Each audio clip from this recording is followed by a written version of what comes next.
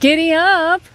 Welcome back to Adventures with Dirt Pony. Yay! That's us. Okay, we're gonna have to share a mic because that's just the way it is. So there's my beloved dirt pony. It just turned 50,000 miles. That's right, 50. So I bought the bike brand new in 2015, April 24th to be exact. I put the bike I put a deposit on the bike in October of 2014. 2 days after the Intermont show in Germany unveiled it, and before it was unveiled, I only saw the silhouette, the front silhouette of the bike, and I knew from the shape of the bike that that was absolutely going to be the bike for me. And I'd only been riding at that point since June of 2014, so I'd only been riding, you know, a few months, and I was looking for my forever bike. Anyway, put the deposit on it, and it took me 8.5 months later, it finally came in. It's like having a baby. Just gotta wait. That's right. It has to gestate. So the bike came in, I took it home, and the first thing I did to it was get rid of the tall bars because I was like a parachute in the wind. And then from there on, I made lots and lots of adjustments to it. I traded the seat out for the full throttle seat because that was more comfortable, but then I had it recovered to match the color of the icon yellow because I can't stand color clashing. So as you can see behind me, the seat matches the tank, and that's been that way since almost the get-go. And I put sporty tires on it, and since I didn't have a sport bike, this was my do-everything bike. Not do everything well, but it did everything. So I had, road tires, and I did sporty things on it. I did a lot of off-roading. See, he's got my notes over here. So within a couple of months of getting it, I took my very first solo motorcycle trip. So I'd only been riding at this point like a year. Off I went from Raleigh, North Carolina to Binghamton, New York, through the wilds. Camping along the way, by the way. Oh, not that trip, not that trip. Oh. Damn. Sorry, that was the next year. The first year was bed and breakfast, hoity-toity stuff, but it was nice. And I had a lot of adventuring on that trip, learned a lot. As soon as I got back, a friend of mine called and said, hey, Norman Reedus is shooting Tail of the Dragon for his, what was the name of that show he had? Riding with Norman Reedus or something like that. And they were doing the Tail of the Dragon section. He's like, they want other riders. So do you want to go? I'm like, okay. I literally hadn't even unpacked from my New York trip. And I got back and off I went for my very first Tail of the Dragon experience. That was crazy. A lot happened on that trip. And I have a blog on my website, colleenandguest.com. The blog is called That's What She Said. And if you dig down through there, you'll see the Tail of the Dragon in 3 parts. Because a lot of crazy stuff happened on that trip. But anyway, we made it back. We survived. Then what did we do next? Oh, so the next year. So every summer I go home to New York, right? The next summer is the summer I went camping on the bike solo. Solo trip, solo camping was awesome. And I'm a horseback rider, as we know. Yay, dirt pony. That's why we're the pony. See? He's wearing the shirt. Got it right here. Got to have one. Go get one. Yeah, right. Okay, they're not for sale, but... So I went up to the Brookfield Trail System on my bike, and I immediately went on horse trails. And I know better. I know there's signs everywhere saying, do not go down, non-motorized vehicles only for horse trails. There's snowmobile trails. Everything is specific to whatever you're riding, whether it's a snowmobile, a horse, a truck, bikes, whatever. So, by the way, I'm going to have some notes to add into this story because it's quite the story. Okay. I guess I'll pop in here. But to let you know, these trails were nuts and definitely places that the bike should not have been. Yeah, so here I am. And so I sat at the top of the trail and I looked down this one trail and I thought to myself, God, I'm way up here in the middle of nowhere. There's no cell signal. And the Brookfield Trail System is pretty extensive. And there was nobody else up there riding. So... I mean, if there are, you hardly ever see anybody because it's so big. If something happens to me, no one's going to know. But I'm like, you know what? I'm going down this trail. And so I went down this trail, and it was a horse trail, like a crick, and I'm having to do things I don't even know how to do. Like I'm dabbing, and I'm doing all this stuff. I mean, I'm going down this crazy ass trail and I get to the bottom and I'm like, woohoo, I feel so accomplished. And I'm like, well, crap, I'm gonna have to go back up this thing. I turn around and look up the trail and there's a sign that says no motorized vehicles beyond this point. So apparently at the top of the trail, I must have missed that sign. So I was like, oh, thank God I'm not going back up that trail. So then I go on, I have my trip and I have all kinds of fun adventures. And then I go to come down, leave to come back to Raleigh, North Carolina. So I get on the bike, it's early morning, I cross over into PA, and the very first place I stop, and by the way, Binghamton's right on the border of New York and PA, so it's not very far, so like 40 minutes into my trip, or 30 minutes into my trip, I pull over at a gas station, and I'm like, oh, I got no rear brake. Why do I have no rear brake? And I use my rear brake all the time whenever I'm, you know, turning tight and doing stuff. So you can jump in here in a second, I can tell you're dying too, but let me just finish this.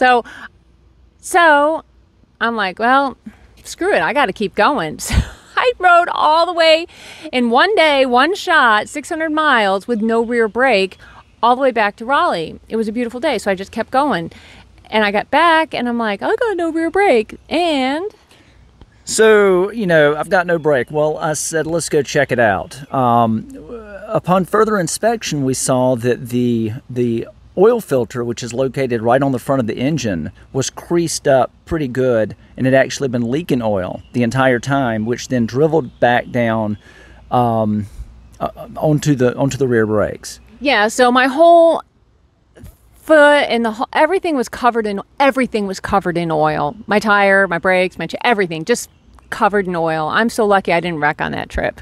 Or seize your engine. I didn't lose enough oil to have engine problems, but it was enough of it came out where everything was good and coated. So, yeah, I creased that thing like a V on one of those rocks going down that horse trail. What else? What else is on the list? Oh, here's something. So Ducati lost money on this one so far as the warranty, and the next story you're getting ready to hear. Yeah, well, it's not really a story as much as a collection of when I bought the bike, because it was a first gen new motorcycle, I'm like, I'm getting the extended warranty, which was 5 years, unlimited miles, and they fix anything that's wrong with it other than, you know, tires and normal wear and tear. Well, you bet your that I did not put normal wear and tear on this bike. At around every turn, this thing was back in and it had warranty stuff replaced, till pretty soon the whole bike has been systematically replaced under warranty. And every time, I know there's people in Italy that were just dreading getting a call from my dealership because everything was warranty. Right up until like the last 2 weeks before it came off warranty, I was still doing warranty stuff to this thing. However, it was not due to issues in regards to how well things were made. She was riding the hell out of this bike. I mean, she was really asking a lot of this bike, engine-wise and everything else. Yeah, performance-wise. You know, I saw the commercials. Y'all saw the commercials, right? You know, Land of Joy. This thing is supposed to be jumping. It's supposed to be doing all this crazy stuff. I was doing all that stuff. So early on, she found out, you know, where power is made within the power band, and then she just kept it there. I discovered Ducati. My very first bike was a TU 250, and I went from that straight to this bike. And when somebody taught me that, you know, when you get up in the power band, the high RPMs, that's where it really likes to stick to the road. She didn't come back. Yeah, I didn't come back. It was close to redline like all the time. So it turns out I'm so stupid. I didn't know that you're not supposed to just like always ride it up into power band because it's so much fun. Yeah, so there was a lot of things. I also busted the headlight. Inside the headlight, there's the little shroud for the to keep the light focused or something. I don't know what the hell it is. One time when I was up in New York, I was bombing through the mountains up near House Cave and Secret Cavern, and there's I think it's House Cave Road, or it might have been the Secret Cavern Road, whichever one. Anyway, I was flying up this hill. I'm like, this is awesome, and I'm going like a lot faster than you should be, and all of a sudden there's a railroad track, right? And here, hold this mic for me.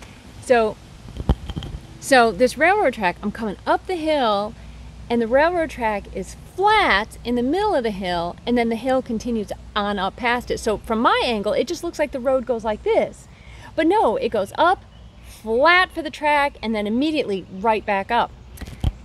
So as I'm coming up to the tracks, I'm like, I see what's going on and what's about to happen, and I'm about to just nose straight into the other side of the hill. So I just gassed it. I'm like, well, I'm already going super fast. There's no slowing this thing down, so I might as well go faster. So I just ripped right on that throttle, and I jumped those tracks like Dukes of Hazzards going over the water, and the thing sailed. I mean, we were sailing through the air, and I came down on the other side, and I hit so hard on the front end that it busted the shroud off the headlight inside. Which leads me to another to add to that. I can't tell you how many times I've seen daylight under her rear tire following her across railroad tracks. Oh my God, railroad tracks were made for jumping. Am I right? Like this bike was made for jumping. Unfortunately, the suspension was not made for jumping. All right, what's on the next? What we got? What do we got here? All right, here's some stuff. I actually gotta look at this because I wrote down notes because we've done so much. Places this bike. So I've been through horse trails, and not just that one, like a lot. Sand. I went to Busco Beach with it. My son talked me into taking the bike to Busco Beach. It's nothing but sand, jumps, and whoops, and it's all for dirt bikes. And was wondering why I had so many crazy looks. And I'm like, what? It's a dual sport bike. Yeah, it's not really. It just markets itself as one. So I'm out there, and it's nothing but sand. I stayed upright. I didn't crash it, but it's a heavy bike to be getting through sand. Water crossings. We did our first water crossings last year. I did my first 3 on flooded roads. I mean, up to my knees practically flooded roads. I shouldn't have ridden through on a motorcycle, but it was a flash flooding and it was crazy. So I did that first on pavement, and then a few months later we did it. Oh, yeah. We did it in the mountains, and that was real water crossings that was fun. Rocks, mountain passes, we did all kinds of stuff. Oh, okay, a couple years ago, well, between here and Binghamton is Gettysburg, and a lot of Civil War history, so I like to go through all those places. As a kid, we used to go to visit Gettysburg a lot. So a couple years ago, Speedgoat and I stayed in Gettysburg for a few days. It's awesome. It's great. It was. Tell them what we did. Tell them where we took the bikes. Well, one of the cool things that we did was we checked out the location of Pickett's Charge the day before, but it was pretty crowded. We got up early the next day and went back, and no one was out there, and got to park pretty close to it and take some really cool photos. And it was very sobering to stand there right at the site of Pickett's Charge. Alone.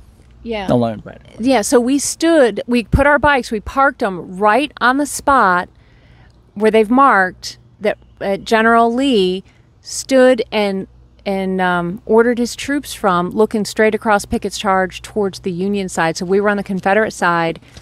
It was cool. Standing in the shadow of where General Lee stood with, what the heck was his horse name? I can't think of it right now.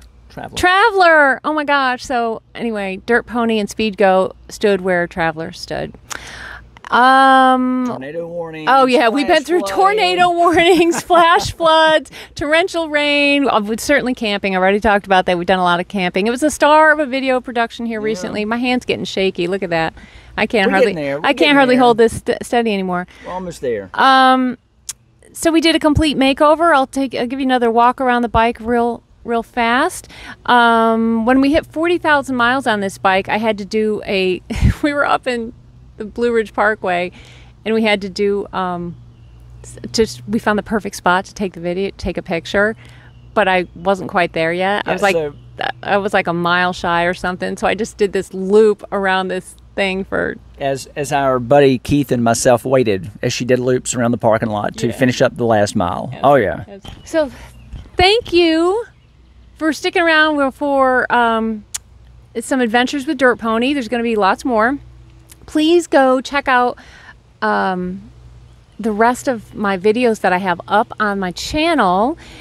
Those show you a lot of stuff that's happened in the last couple of years, because it's only been the last couple of years that I've I've gotten cameras and done that. On my blog, that's what she said, on my website, colleenannguest.com, you will see more adventures in my blog format. Before I got, I was just taking pictures and doing a blog, which was fun. I like that. Not to mention the video that's got a full rundown of all the upgrades that have been done, like some pretty significant hardcore upgrades that have been excellent. Yeah, absolutely. And so we're going to just do another quick walk around of the bike for those of you who haven't seen it. But let's have a looky-loo one more time.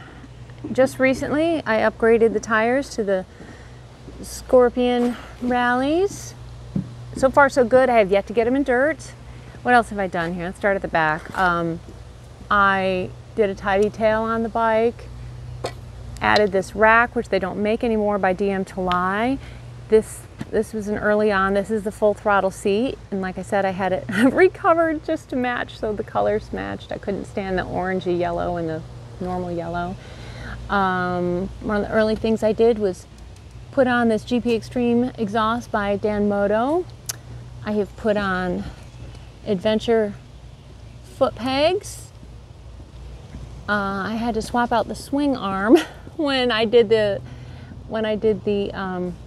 suspension, because the original spring was like rust welded to it. It was crazy. I don't think I did anything else with the wheels. This is just the heat shield from my Moscow moto luggage, which I love, by the way. What else have I done over here? We added the crash bars by SW Motec. Have yet to, do anything that need those, but I'm glad they're there.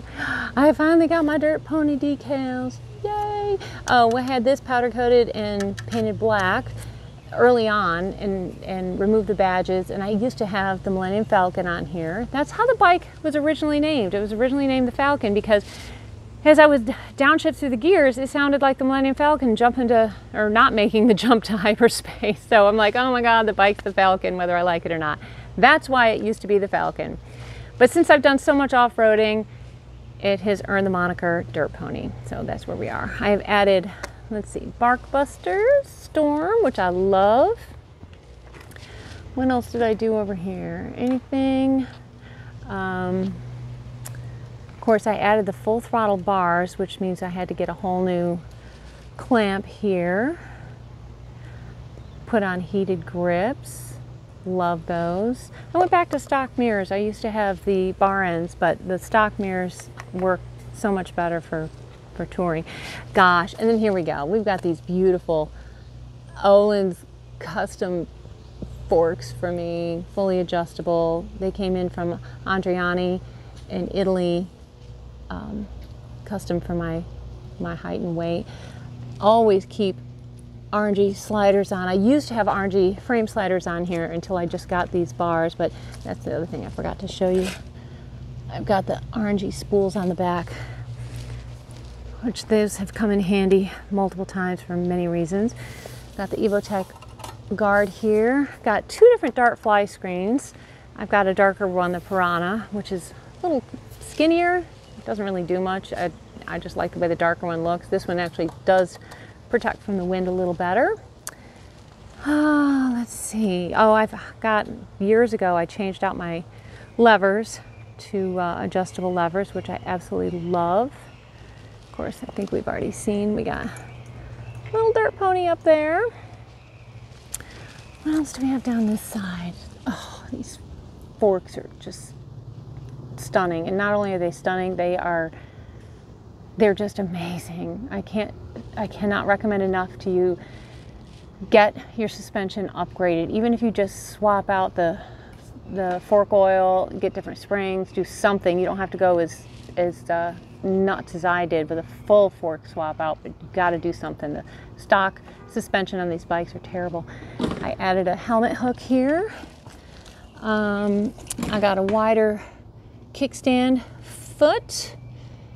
Oh, I did do the Evotech guards up in here as well, and I got the Evotech skid plate. I don't know if we can see it. I should have had that when I was in New York. And then of course we have the adjustable Öhlins rear shock as well. Yeah, I can't think of anything else that's been done to the bike. I have never done a bit of tuning on it. No mapping.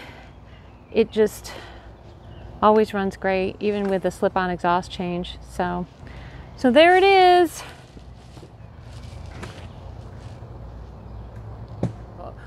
Want to thank you for being here for Adventures with Dirt Pony, and we're gonna have a lot more together. Absolutely. Dirt Pony and Speed Goat. All right. Thank you so much, and enjoy the photo montage that's about to follow now.